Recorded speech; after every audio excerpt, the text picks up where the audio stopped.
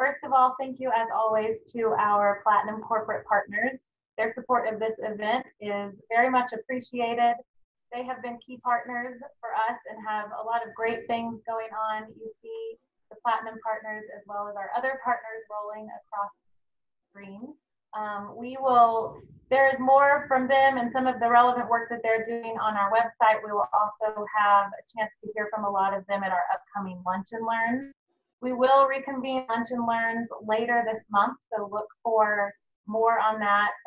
Election follow-up updates, legislative updates as we go into the legislative session, and a lot of other great information to discuss there.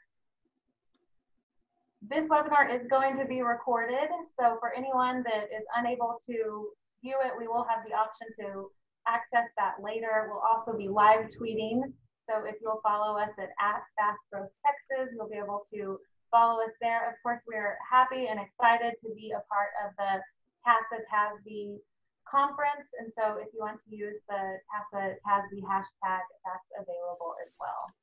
Okay, let's get this started. Dr. Killian, the president of Fast Growth School Coalition and superintendent at Pflugerville ISD, will introduce our speaker. Dr. Killian, I'll turn it over to you. All right, thank you, Kate. Well, it's my pleasure to introduce our speaker for today.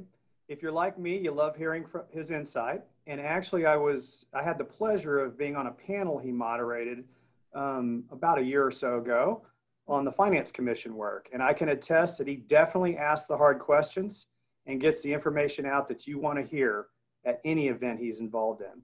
Of course, I'm talking about Evan Smith. Evan is the CEO and co-founder of the Texas Tribune, a pioneering nonprofit, nonpartisan digital news organization whose deep coverage of Texas politics and public policy can be found on its website, thetexastribune.org, or texastribune.org, in newspapers, on TV and radio stations across the state, as well as in print and online editions of the Washington Post. Since its launch in 2009, the Tribune has won international acclaim and numerous awards, including a Peabody Award, 21 National Edward R. Murrow Awards from the Radio Television News Association, and 3 General Excellence Awards from the Online News Association. Evan is also the host of Overheard with Evan Smith, a weekly half-hour interview program that airs on PBS stations around the country. Previously, he spent nearly 18 years at Texas Monthly, including 8 years as the magazine's editor and a year as its president and editor-in-chief. I would add that he just wrapped up their Texas Tribune Festival, another successful virtual event by the Trib. Please welcome Evan Smith. Doug, thank you so much. It is so good to see you. Thank you. Thank you, Kate. Thank you, Greg Smith. Thank you, Fast Growth Schools Coalition, for having me back. It is so great to be with you always. And I must say, I'm talking to you on the day that I thought would never come, the day when I was finally surprised by something during the Trump administration. I have spent the last 4 years waking up every day saying, okay, my capacity to be astonished has been exhausted. Finally, this week, today, with the news of the president's and the first lady's diagnosis as positive for the coronavirus, I don't have words. I'm wordless. I'm speechless. I had a presentation for you that I'm going to show you that's going to talk through where we think the elections are today and where we think the elections may be headed a little bit more than 30 days out from Election Day. But honestly, what I'm going to show you is largely irrelevant because we have never had a situation like the one that we find ourselves in today, where the president and the first lady are both sick. Even if they're not showing significant symptoms, they are sick with what is a potentially fatal disease. The president is apparently doing okay. First lady's doing okay. We have some other people in government who have tested positive, a whole bunch have tested negative, but we don't have a playbook for this. We don't have a predicate for this. There is absolutely no way to know what this is going to do to the election, to politics, and to the governance of this country. Really, we want to keep our eyes focused on the most important thing, which is what does this mean for all of us and for America? This is not about an election. It's about issues that are significantly larger than that. But it's very difficult not to see what is staring us right in the face, and that is that we have a presidential election, what was already going to be the most momentous presidential election in the modern era of this country. some say going back to the 1860s. That was happening already. And then we have this turn of events now. And I'm stunned by it. And I think probably all of you on this call are stunned by it, processing it as it happens. I am going to share my screen. I'm going to show you some slides, as I said.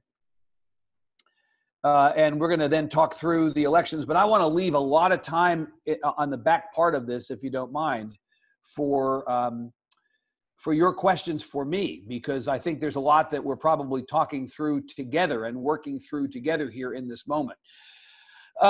Just to amplify what Doug said for a second, you know, the Tribune has been in business for 11 years. We started the Tribune in November of 2009 because we believed there were not enough news organizations in Texas and not enough reporters in Texas who were telling everyday Texans, regular folks in this incredibly important and interesting state that we love, what is going on, what are the facts, what is happening in the worlds of politics and public policy.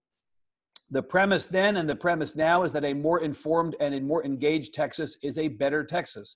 Texas is better when more of its citizens are aware of what's happening around them, of the fights being waged on their behalf and the stakes they have in the outcomes of those fights, not just at election time, but at all times. So we built a news organization from the ground up. We are now nearly 100 strong at the Tribune. We have the most reporters at a state capital of any news organization, for-profit or nonprofit, in the country for the 8th consecutive year. We believe that Texas is big, and the issues that start here, originate here, migrate out to the rest of the country are big and important. And as a result, we need to deploy as many reporters, as much in the way of resources as we can to tell these really critical stories for all of you. Doug said also that the Tribune Festival had just ended. That was a 30-day virtual refresh of what typically is our weekend-long ideas conference. This was to have been the 10th year of the Tribune Festival. Well, it was the 10th year, but it was the first year of it as a virtual event. We had 300 speakers. We had 120 sessions over the course of the month. Here you can see one of those, which was a conversation with Dr. Anthony Fauci. But there was so much in the realm of education. I know you all care principally, not only, but principally about that. And I will tell you that the education content we did for the festival this year was absolutely terrific.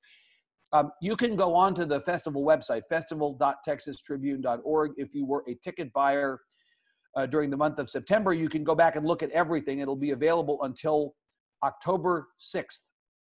If you are not a ticket buyer, you can buy a ticket after the fact and have the run of our content for all that time. And if you decide not to buy a ticket, if you were not one, after October 5th, there are 45 sessions from the festival, roughly 1/3 of the event, will be available on YouTube in perpetuity. So hopefully you can catch up on that. Today's conversation is going to be, and again, it's been derailed to some degree by the news overnight, but today's conversation was going to be the state of play in a state in play. And no one is more surprised than I am to be describing Texas as a state in play.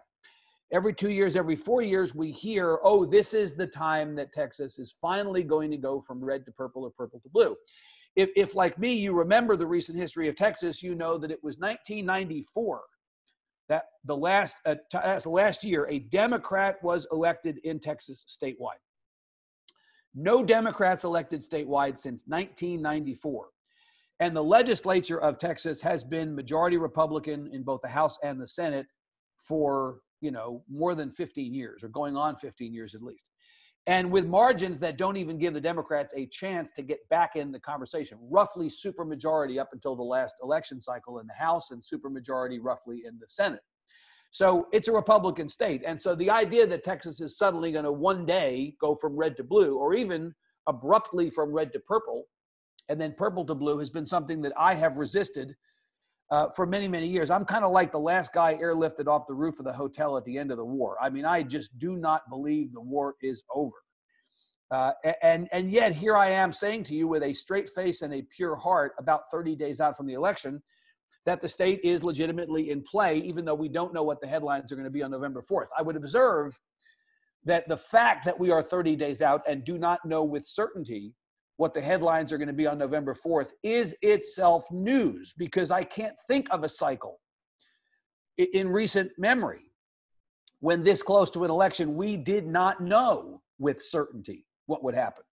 So if you pay attention to no other slide today, pay attention to this slide.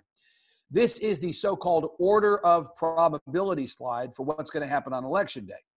there are really 4 bits of business in our book of business that that are happening on election day. There's 36 congressional elections. Every member of the U.S. House from the Texas delegation is on the ballot, or every race is on the ballot. There are some with no incumbent because they've retired, and so there are open seats. But there are 36 races on the ballot. All 150 Texas House races are on the ballot. Obviously, we'll have a presidential election in Texas, as we will in every other state in the country. And we happen to have a U.S. Senate race this time. It is John Cornyn, our senior senator, who is running for his 4th 6-year term, up for re-election on this ballot. And so these are really the books of business that we have, or the bits of business on the book of business that we have on November 4th. And the question is, from the standpoint of the order of probability, what is likeliest to happen and what is least likely to happen? This is the conventional wisdom, not just mine, but it surely is mine. But if you ask other people, they will tell you this is the likely order of probability. And we'll get to all of these things here on slides. Most likely order of probability is that the Democrats pick up some number of congressional seats, how many to be determined. Second most likely is that the Texas House flips from red to blue, Republican control to Democratic control. Third most likely is that the presidential race is decided in favor of the Democrat Joe Biden as opposed to the incumbent President Donald Trump. And the least likely of those 4 is that John Cornyn loses to MJ Hager, his Democratic opponent. So this is the order of probability. I'll also note that it is also probably one of these precondition lists. In order for the Texas House to flip, a precondition is that the Democrats win more congressional seats than they're expected to win. A precondition of Joe Biden beating Donald Trump in Texas is that both the Democrats win more congressional seats than we expect and the Texas House flips. And I don't see a scenario in which John Cornyn loses and the 3 things on the list above the Senate race don't happen also.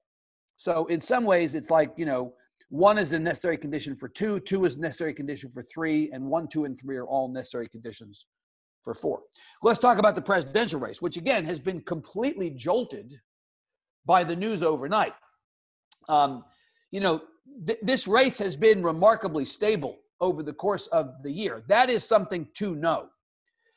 And to note is that the race has been remarkably stable.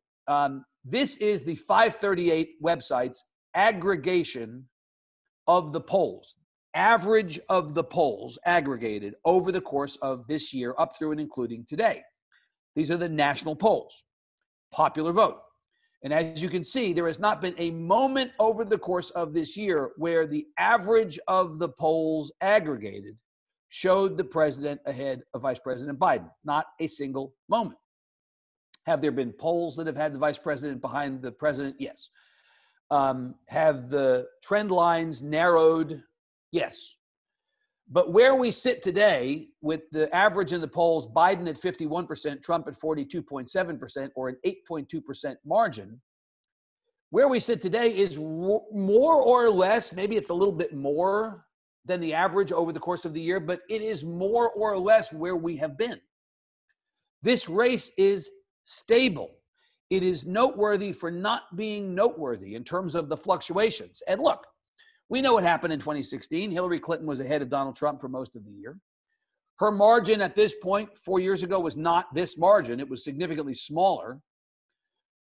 The only poll that matters is election day, right? The oldest cliche in the world in politics also is the truest cliche in the world. But a lead of 8.2% is pretty significant. Now, I will observe this is an average of the polls of the popular vote.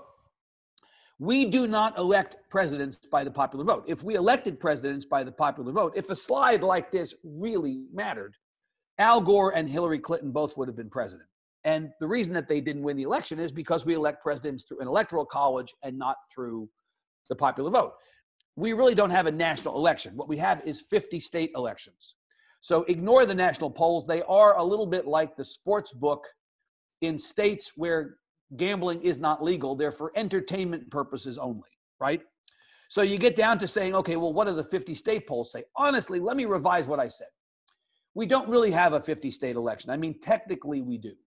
What we have is an election in about 11 or 12 states that are the ones that are in competition. Places like Pennsylvania, Wisconsin, Michigan, Arizona, Florida, North Carolina, and all that. If you look at, and now I've switched from 538 to Real Clear Politics. If you look at the aggregation of the listing of all of the individual state polls, what you see is that the president's got big problems in the states. There are states like Michigan, Wisconsin, and Pennsylvania. In fact, the most important states for him winning last time were those three states, because those were states that Democrats had won for 6 consecutive presidential elections, and they were the difference for him between losing and winning in 2016. In all of those state polls, Vice President Biden is not just ahead, but is ahead by a margin that almost puts it out of the margin of error and makes you think that there's really not any way that the president's going to come back. I mean, of course, anything can happen. The even bigger problem for the president is that in a whole bunch of other states that Democrats have not typically won, Arizona, Georgia, Florida, even some states that were not on the Democrats' radar screen earlier, Iowa, Ohio, right? North Carolina, which President Obama won, but is in the first term, but is first election, but is typically a Republican state. President's losing every place. I mean, if there are opportunities for the Democrats, the president is losing in the polls in every one of those states. This is the electoral map from 2016. Of course, there are 538 electoral votes. You need 270 to win. And in this map, President won, as I said, Pennsylvania, Michigan, and Wisconsin for a total of 46 electoral votes. He won those 3 states by fewer than 100,000 votes combined. That's how close the election was. But because he won those 3 states, his electoral vote total was up at 306. If you subtract 46, the electoral votes in those 3 states from 306, he's at 260, he loses the election. So it really was those 3 states that made a difference. One theory of this election, it's getting a little bit old at this point, but one theory was that Pennsylvania and Michigan are the states of those 3 most likely to flip back to the Democrats. Just the nature of the electorate there, and Biden is not Clinton, and the nature of the first 4 years of Trump, it's less likely, harder for him to win those states. And so of those 3, Wisconsin is the Trumpiest of the upper Midwestern states in terms of the disposition of its electorate. And so people said, well, he may lose Pennsylvania, Michigan, but as long as he wins Wisconsin and holds all of his other states, he's okay. Well, the math here really does bear that out. If he loses Pennsylvania and loses Michigan, but he holds on to Wisconsin, he wins a very, very close, razor-thin margin election, 270 to 268, right? Now, a scenario that kind of counters that scenario is, let's say Biden holds on to Pennsylvania, Michigan, Trump holds on to Wisconsin, but the only other state that Biden flips that Trump won is Florida, where Biden is doing well. Florida has been a very close state for many, many cycles. Trump beat Clinton in Florida by 1.2 percentage points. Obama beat Romney running for re-election in Florida by under a point. And of course, 20 years ago this fall was the famous hanging Chad election between Bush and Gore, where Florida really was that close and really decided the outcome of the election. So what if we give Florida back to Biden, where he's generally been leading by 3 points, 2 points, 4 points? Give that one to Biden. Then even holding on to Wisconsin doesn't help the president. All of a sudden now Biden's at 297. In fact, you could even give the president back Pennsylvania. Biden's at 277. Or you give him back Michigan, the president's at 281. So Florida really would be a decider in this. And that is why you hear people say, for Biden, Florida is a nice to have. For Trump, Florida is a must win. Well, what if you forget about Florida, but you give Biden those 3 upper Midwestern states in which he's ahead, and then you give Biden also the state that Trump won last time that Biden is, according to the polls, most likely to win, and that is Arizona. Well, Biden now has 289 electoral votes. Give Florida back to Trump. Just give Biden the upper Midwestern states and give him Arizona. Arizona is a state that has a very heavily Hispanic population, and it's been threatening to go blue for some time. In fact, it right now has 1 Democratic senator, Kyrsten Sinema, and it may very well have another Democratic senator, Mark Kelly, who is way, way ahead of the incumbent Martha McSally. Arizona's polls for the last 6 months have shown Biden ahead by some number of points, to the extent that now the rating services, the sort of hotlines and the crystal balls in the world who are the best at rating, well, what do you think the state's going to do? They have it as a lean Democratic state. So if you give him Arizona, now Biden's at 289. This is the map that has all the states.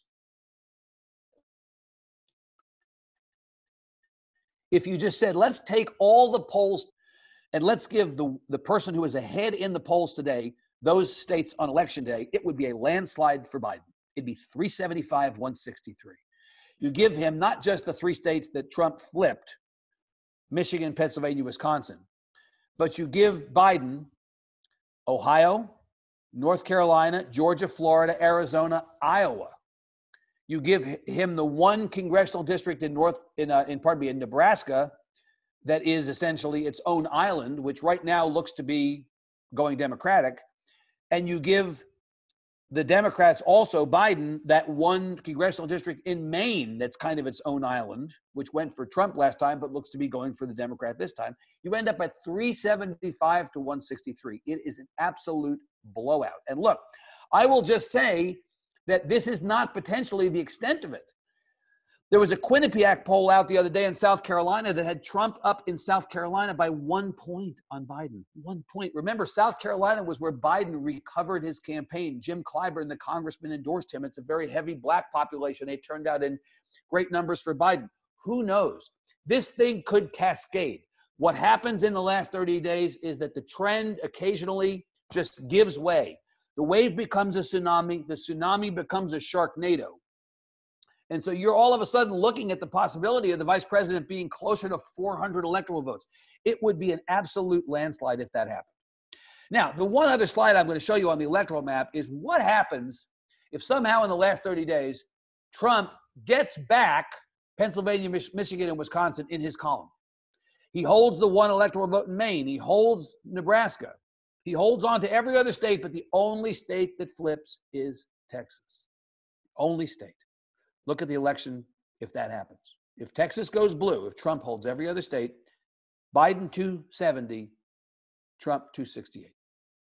Texas matters. That's why the Democrats say the minute that Texas goes from red to blue, it becomes an electoral lock for the Democrats every 4 years. You never want to actually say that because you never know what's going to happen. But you certainly understand why it's so important for them to get Texas, because Texas really does change the calculation. Remember what happened in 2016, you guys.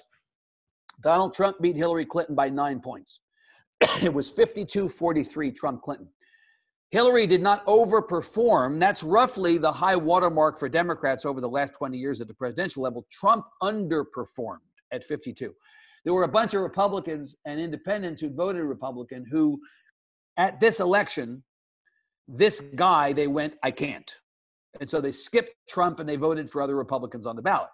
By comparison to this 9-point margin, in 2016, Mitt Romney beat Barack Obama by 16. John McCain beat Obama by almost 12 in 2008.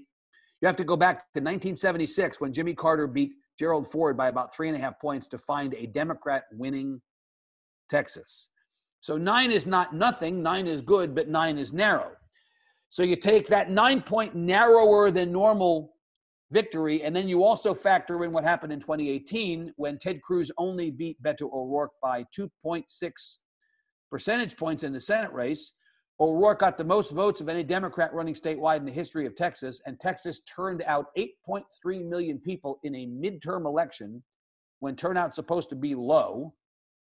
They get presidential year turnout. They get women, they get people of color, they get young people to turn out in extraordinary numbers, not all of them voting Democratic, but most of them. And so from the Democrats' perspective, they go, we kept it closer than double digits for the first time in ages in 2016. Look at what Beto did in 2018. We think we have an opportunity in 2020.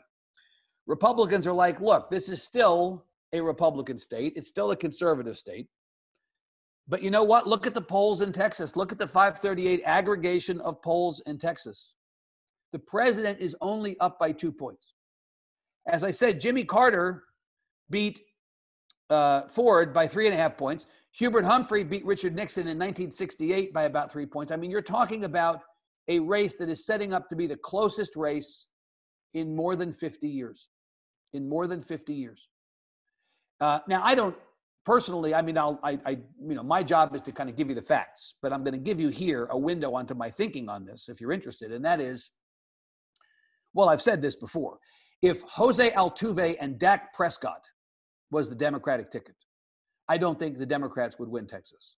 I'm really going to need to be convinced in the last 30 days, unless the Republican brand and the president and everything just collapses completely. I can't see how the Democrats win at the presidential level. I absolutely can see how the Democrats keep this as close as Beto kept it to Trump and to Cruz. What happens if this is a 2-point race or a 3-point race on Election Day? Well, that will only happen if the Democratic turnout is extraordinary. If the overall turnout in the election is extraordinary, and what happened in 2018, Beto lost at the top of the ticket, but they beat a bunch of down ballot Republicans. That will happen in 2020 if the race is 2 points, 3 points. Is Biden will lose, okay, but the Democrats are going to pick up a bunch of congressional seats, probably more than they think. They're going to pick up a bunch of House seats, maybe take back the majority, and they're going to also do well in smaller down ballot races across the state. The congressional stuff to me is really interesting. And that is that, you know, for a long time, this was a 2/3 Republican, 1/3 Democrat delegation, 36 seats in the delegation in the U.S. House. And then in 2018, the Democrats picked up 2 seats in the 2 big urban counties, Harris County and Dallas County, which honestly, as counties, had gone blue. And so these 2 members of Congress, Republicans, John Culberson in Houston, Pete Sessions in Dallas, were kind of holding on for dear life all along. But Democratic opponents really ran great campaigns in a cycle that was very good for Democrats and beat them.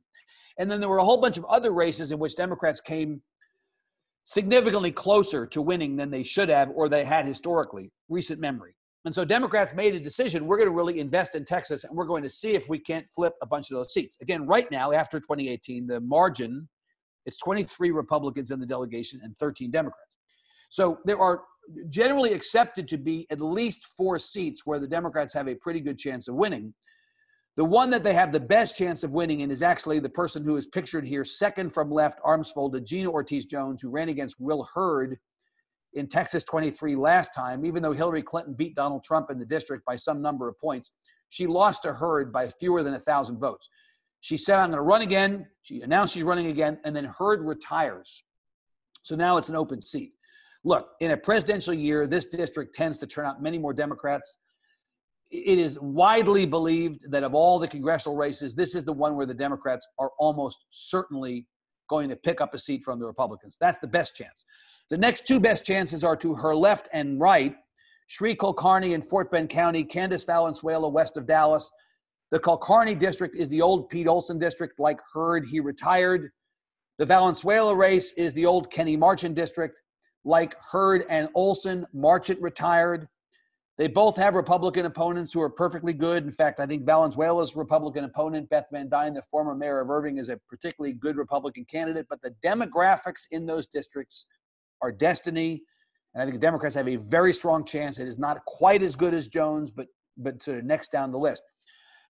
Skyrocketing to the top here with a bullet, before too long, she may have a better chance, actually, than those 2, is Wendy Davis, the former state senator and former Democratic nominee for governor, who is running against Chip Roy, a freshman Republican member. This is a district that goes from Austin through the Hill Country down to San Antonio. Both Davis and Roy live in Austin, so there's that parity. Davis is obviously Wendy Davis, and Chip Roy, who was Ted Cruz's former chief of staff formerly, is a very conservative member of the House. This was a +9, +10 Republican district when Lamar Smith, the previous occupant, held it. There were some years that it was so Republican the Democrats didn't even bother to field the candidate. But Roy ran against a Democrat who was a pretty good Democratic candidate last time, Joseph Kopser, and he only won his race in 21, District 21, by about less than 3 points, about the same margin as Cruz and O'Rourke. So Democrats said, well, we're going to go hard for this next time, and they got Wendy Davis to run, or she decided to run. And the thing is, it's tied right now. It's tied right now. And, you know, I'm waiting to see the third quarter fundraising numbers. The money has been a huge issue for Democrats across the state. Traditionally, Republican candidates for the House outraised Democrats. This cycle, for the first time in years, Democrats have outraised Republicans. That tells you something about the confidence of donors and the quality of the Democratic candidates this time, relatively speaking, that's happened. And look, money won't win you a race, but it puts ads on TV. It pays for mailers. It pays for yard signs. It does matter.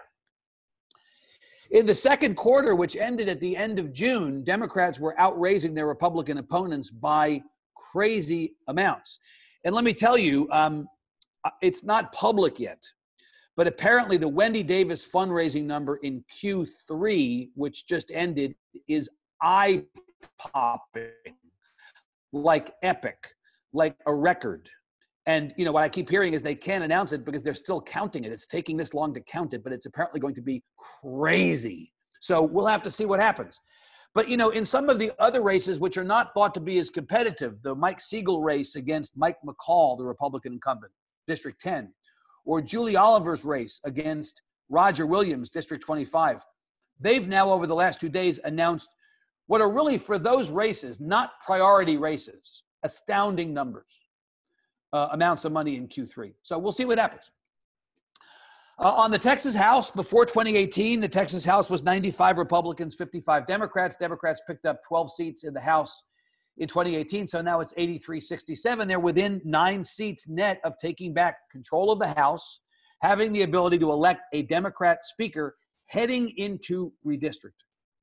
And that's extraordinary. And, you know, everybody acknowledges that it's a possibility. I would say probably today, it is a little bit better than a 50% chance, depending upon how the last 30 days of the election go and how, just again, I want to say again, tie this to Trump and the Republican brand. If everything kind of comes unraveled in the next 30 days, then I think the chances for Democrats further down ballot increases. And the Democrats are really looking to using how Beto O'Rourke did last time as their guide. They've got 22 targeted seats in the House. These are the 22 seats.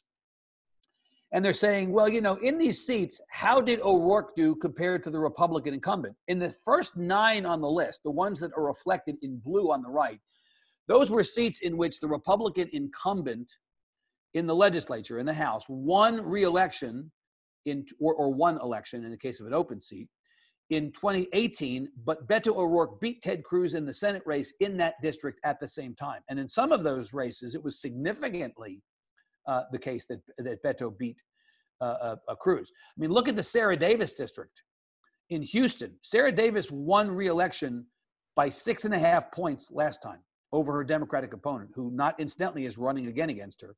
But O'Rourke beat Cruz by 21.5 points. There was a 28-point swing in that district. Look at Morgan Meyer and Angie Button in Dallas.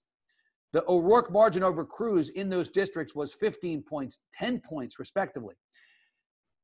You know, of course, all these members are polling how are Trump and Biden doing in our district held by a Republican. And the answer is that Biden is killing Trump in those districts. So those 9 are the real targets. And then if you go down, the next 13 are ones in which, by varying degrees, O'Rourke lost by a small margin to Cruz. Democrats think they've got a real shot. And they don't worry so much about the seats that they won last time that Republicans are targeting. So we'll see what happens. Finally, on the Senate race, I'll tell you that John Cornyn got reelected in 2014 to his 3rd term by 26 points. No way, no how is that happening this time. It's going to be a much closer race. MJ Hager is the Democratic opponent. She was a congressional candidate, some acclaim around her candidacy in District 31 against John Carter last time. She made it a very, very close race. She has a terrific biography. Here's the problem. Cornyn is not Cruz. Hager is not Beto. I'm not even sure Beto would be Beto this time, right? And so Cornyn is running a couple of points ahead of Trump in every poll. And if you look at the polls in the Senate race, Cornyn has a reasonably comfortable lead. You know, if Trump wins Texas by 2, I would expect Cornyn to win by 6, right? As I said earlier, I can't see how Cornyn loses if Trump wins. But I will say, again, back on the fundraising, MJ Hager raised $13.5 million in the 3rd quarter of this year, 8 times her previous best. Money is flowing into this race. And, you know, what happens in a race like this, which is not a priority race around the country, Colorado's a priority race, Arizona, this is for the National Democrats, Colorado Senate race, Arizona Senate race, Maine Senate race, North Carolina Senate race, 2 Georgia Senate races, Montana Senate race.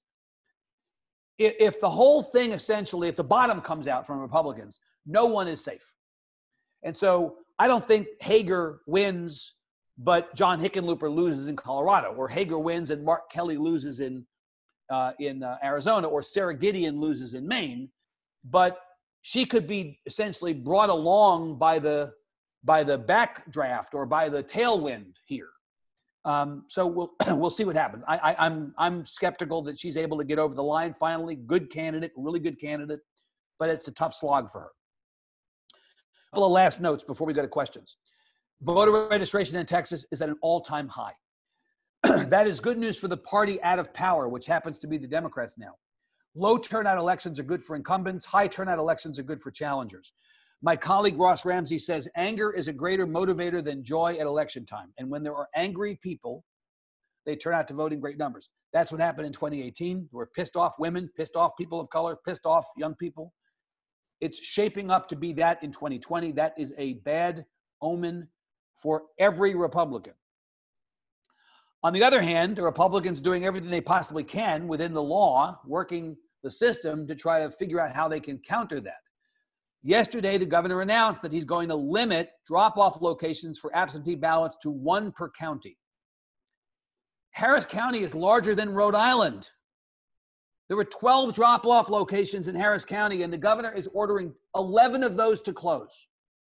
4.5 million, 4.6 million people in Harris County. 1 drop-off location. The large counties are significantly impacted by this. Which party do the large counties' voters support? Right? I mean, come on. This is saying the quiet part out loud. This is a conservative state. Republicans can win elections in a conservative state.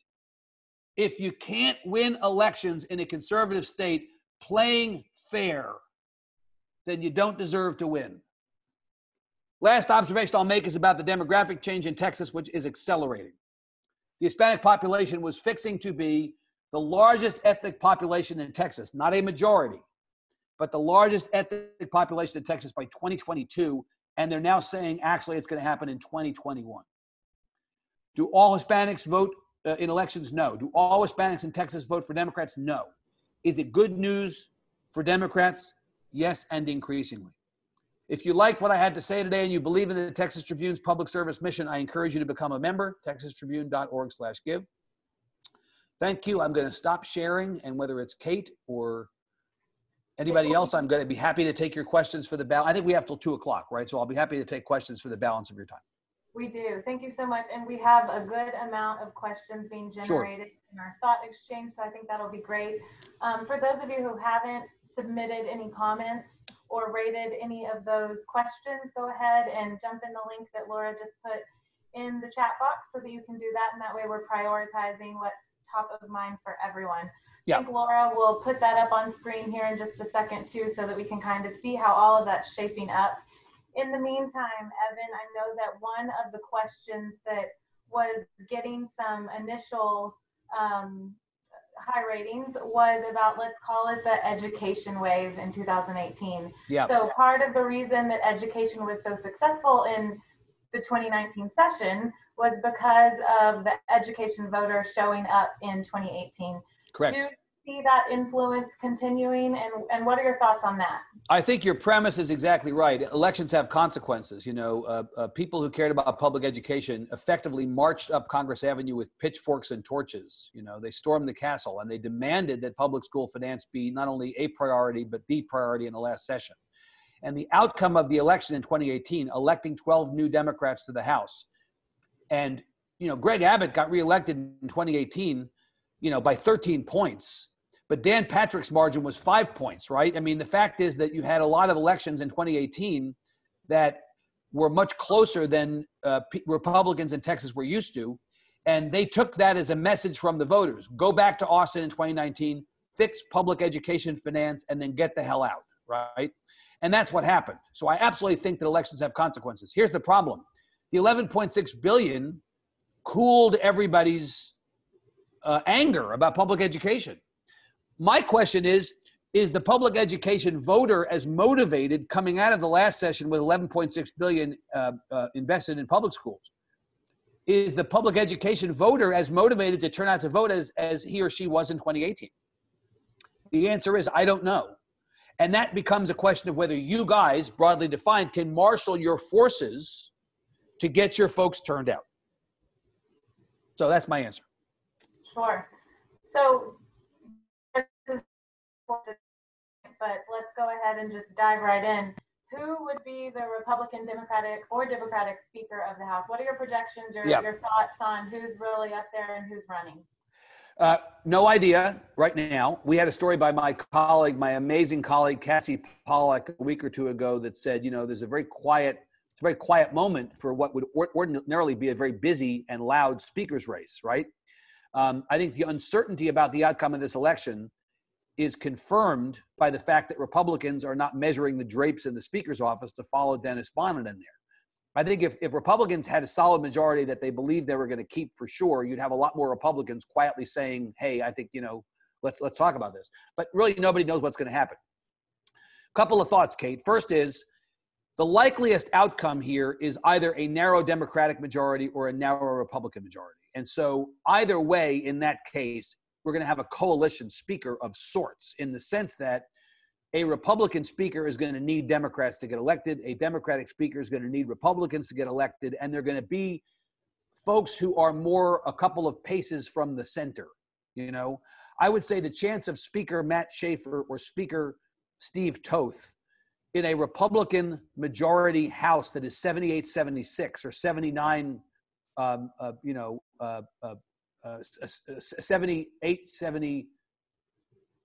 78-72, or is, you know, I mean, where it's really a narrow, I went into journalism not to do math, Kate, so here I am on the fly trying to do this. But you know what I'm saying? If the margin, if it's 76-74 or it's 78-72, you're not going to see a Republican from the Freedom Caucus as the speaker. You're going to see somebody who Democrats get along with. Similarly, if it's 76-74 or 78-72 among the Democrats, you're not going to see a very far left Democrat. You're going to see more of like a Joe Moody, or you're going to see an Oscar Longoria or something like that. I have my thoughts about who it might be. And again, I'll come back to something I said earlier, either before our call or now, and that is we live in the United States of overcorrection, right? We have the thing that we think we want, and then we decide actually, no, that wasn't the thing we wanted. We're going to go to the exact opposite side. So think about Dennis Bonnen's personality and temperament. This is not a knock on the speaker, of course, but just think about who he is. In this moment, the reaction of Republicans and Democrats might be to go to the exact opposite point of his temperament. You know, they might want a glass of milk as speaker. And I can think of at least one glass of milk who is a potential candidate for speaker if the Republicans hold the majority. I won't say who it is, but it rhymes with for price, right? And there are probably on the Democratic side things that would, you know, sort of a similar version of that. I think that's the most likely outcome here. Now, the second most likely outcome, not close, is that this is 2010 all over again, but for the Democrats. Remember, Republicans in 2010 were going to win 9 or 11 House seats. They ended up winning 22. If the tsunami becomes a Sharknado, and all of a sudden Democrats pick up 16 seats, 17 seats, you're going to see them stretch their legs. Then you see the potential fight between the conservative Democrats who are left in the House and the true progressives. The least likely scenario, I mean, I'd put it at under 5%, is that the Republicans pick up seats and they expand their majority. So I think you're likely to see somewhere in that option one range where it's really a close majority on one side or the other, and you have a speaker who appeals to both sides, which means a centrist. Thanks. So switching gears a little bit and going back to last session and HB3, the next top rated question is, HB3 expanded TEA and commissioner authority over what used to be locally controlled areas. Right. What do you think the appetite will be to address this in the next legislative session? I think the pandemic has had an impact on Absolutely. Yeah. I want to give you an honest answer, which is I don't know. The honest answer is I don't know. I don't want to pretend that I have any special knowledge of this or expertise in this, but I'm going to make two observations. The first is that the pandemic has changed everything, not just this. The before is good, the after is going to be different from the before, right? Even if everything resets to what looks like normal, I really think that this period of time, this 7 months so far, and however many more months it is going to change our thinking about a lot of different things. So that's the first thing. I think the second thing is that the local control battle is going to be with us always. You know, I always joke that local control has become control of the locals. Well, even the people who don't like mayors and city council members and local officials in charge don't like it until it comes to their community. Then they absolutely want things, to be done by the locals. So I think there's going to be a little bit of the where you stand is where you sit on this. Look, I think the pushback against TEA is not new, and I would not be surprised to see it as a factor of a fact of conversation or a part of the conversation in the next session. But let me tell you something. The session is going to be bad. And I think people's attention focus is going to be so much on trying to keep everything they've got and trying to where there are opportunities to save the resources in the last budget or to get a few extra dollars. I think the big focus is going to be on the budget. I think that, last session was a public ed session. Everybody wanted it to be their session. This time, a higher ed session, a transportation session, what have you. This is going to be a budget session. It's only going to be a budget session. So buckle up. Sure. So in that case, this next question has to do with charter schools. And maybe this is a question we talk a little bit about how charter schools might fit into that. But it's been a popular topic. It was a popular topic at SBOE last week or the week before. Legislators have been fairly supportive of charter schools in the past. Do you see that trend continuing as charters move from urban areas into the high-performing suburbs? Of course, fast growth districts, a lot of fast growth districts are located in that area, and we have seen some concern with the issuance of the rapid expansion and the increasing cost to the state. Yeah, I can't imagine why you're asking this. I mean, you guys don't care about charters, right? You don't give a crap about this subject, do you? Seriously, what do you even care about this? Look, here's another one where I'm going to say I think that this is going to be a weird session, and a lot of what would be the kind of boring stuff that is not super civilians facing or public facing, but is kind of the inside argument. I just think a lot of that stuff's going to be pushed to the side. And in the same way that when a court chooses not to address an issue, it reverts to the decision at the court just below that court. If the trend right now is the expansion of charters and the legislature has no bandwidth to really address this issue in a big way or any stomach to address this issue because they're just basically scrambling to do everything they possibly can to keep HB3 as intact as possible, then I think the current trend probably continues. There's going to need to be a really concerted and focused effort to try to get this trend to reverse itself. But again, in a session like this one, it's going to be very hard to get people's attention. You mentioned a little bit about voter participation and the increased registrations. I did. So there are a few questions listed in here, both about voter participation and what you expect to see from that, particularly among younger populations, but also about the voter suppression and that there's concerns about that. So what are your thoughts on that? Well, let me take the first one first, and then I'll come back around to the question of suppression. I do think the turnout's going to be high. Again, I didn't go through the numbers specifically, but let me just, for the purposes of this discussion, say to you quickly. We had 8 million people turn out in 2012 for the presidential election in Texas, then only 4.7 million turn out in 2014 for the midterm. Went back up to 9 million in 2016 for the presidential, and then we thought it would go back down for the midterm, but it was 8.3 million in 2018. Presidential level turnout, in fact, more than the presidential election of 2012 and 3.6 million more than the presidential election the midterm election of 2014. I thought the pandemic would screw with what was likely going to happen here. I figured we'd have 10.5 million, 11 million or more based on the turnout last time. And then the pandemic happened and I thought, well, this is actually going to be a problem. Look, you guys, given everything going on in the world right now, people in both parties, but particularly the Democratic Party, are going to crawl over glass to vote. There is nothing that will happen that will prevent people who want to vote from voting in this election. We in the press tell you every 4 years, this is the most important election of our lifetimes. No, this is the most important election of our life. Let me tell you right now, we were lying before. This is the most important election of our lifetimes. And I think voters in this state know it.